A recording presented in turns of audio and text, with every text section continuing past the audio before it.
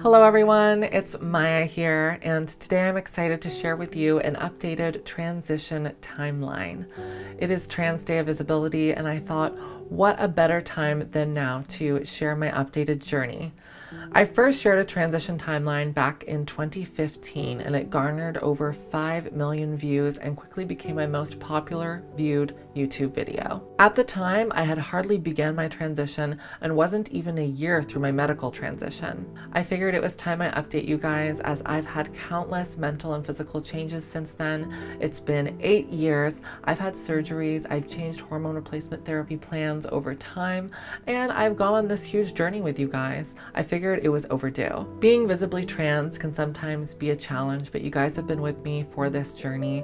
I've documented for 8 years everything from dating to intimacy to hormones to medical transition, surgeries. We've done it all together, and this is going to be a final summary of everything. I am going to be narrating in depth all of my photos and videos over the years, starting from childhood to now. You are going to get an in-depth experience on my life and my transition like never before. My goal was always to inspire and to educate and to show that we are all human and that we are all trying to be our most authentic selves. Without further ado, let's begin.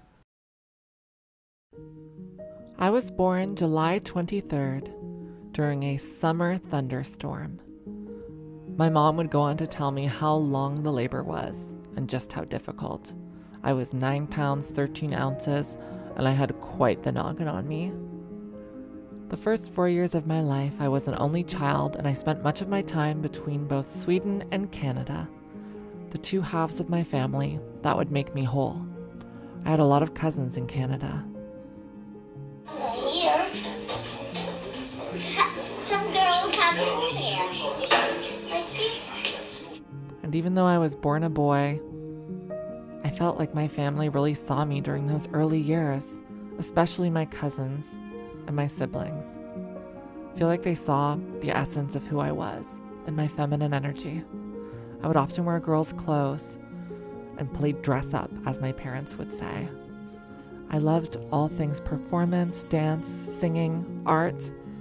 All my proclivities were feminine in nature. But all of that would have to be suppressed when I went to elementary school, because that wasn't normal, and I would be bullied for it. I had a pretty lonely, isolated childhood. I had a lot of bullying in elementary school especially, and I dreamed for the days when I was younger, surrounded by family, feeling just a bit more safe. I would go on to experience my teenage years, which were even more difficult. My body would morph before my eyes and my voice drop to the point where I wouldn't even recognize myself in the mirror anymore. It wasn't until 10th grade that I realized I was transgender, and I came across the term on YouTube. And I knew there was something I wanted to do, but I didn't know how, so I graduated as a boy. I went on to university, depressed. This video could have been an obituary if I didn't take one last try at life. I'm really excited because I'm going to the walk-in clinic today. I'm going to see if I can get a referral. I'm very excited and very nervous at the same time. I don't know what's going to happen or what to expect. In 2014, I began documenting my transition, taking hormones in 2015, and sharing with you my life and my transition. All the awkward, embarrassing moments, all the amazing moments like my cousin becoming my hairstylist, going to Pride, sharing a Q&A with my mom about our experience together, traveling abroad, having my first long-term relationship, traveling back to Sweden with my family and reintroducing myself, all the finer details of medical transition, like my hormone therapies, both mental and physical changes. I got to take my mom on a trip of a lifetime for her 50th birthday. We traveled to Thailand together. It was such a surreal moment and something I only dreamed of as a kid. So we just went snorkeling and we are currently in this beautiful, what would you call it? Cove. So stunning. I felt like I was in paradise on earth. And finally being able to express myself while traveling was the ultimate cherry on top. But I still had reservations. I hadn't yet received any surgeries, and I was falling a bit behind in my transition goals. I was living life and I was enjoying the moment, but there were still setbacks that stayed on my mind. So in 2019, I had my first surgery. So I just got out of surgery, as you guys can probably tell. I look kind of up. I still got the Sharpie on me. I began documenting my breast augmentation journey with you guys, and then I would go on to have my bottom surgery. I don't know, I did fall asleep at some point, and then I woke up and they brought me over to my hospital bed that I would be staying in for the next 2 days. And yeah, that was the surgery. I was just pretty much just laying there, not doing much. I wasn't really like in shock from having the surgery because you can't see anything, everything's packed up. Hi guys, it's Maya here, and welcome back to yet another post-op update video. Today I am doing my 1.5-year post-op video, and I'm back at you with another post-op SRS or GRS 2-year update. The recovery was long and brutal, but at last, after 2 years, I was finally able to reach a point where I felt healthy again. I went on my first trip post-surgery, which was Mexico 2022, Playa del Carmen.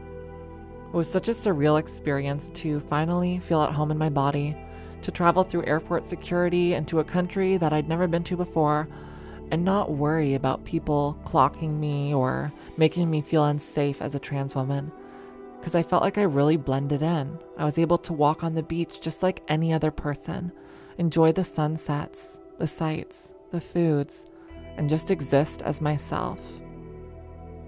I went on a trip later that spring to London with 2 of my best friends, sharing even more memories that would last a lifetime.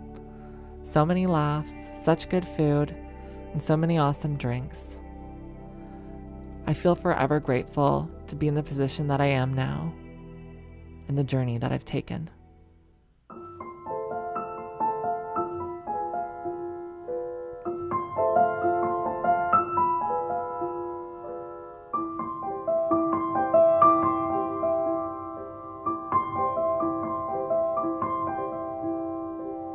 Although I'm so far moved beyond the point of transition now, I'll never forget little Marcus.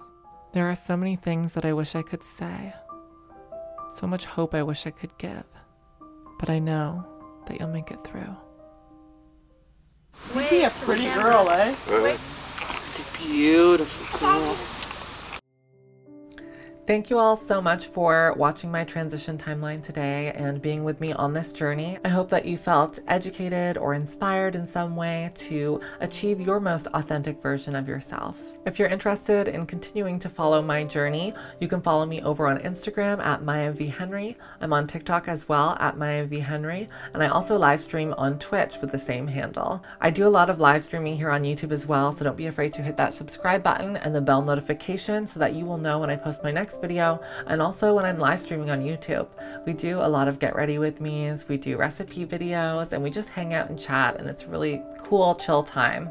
Overall, I've really enjoyed building this community here and sharing my experience with you and hearing about your experiences.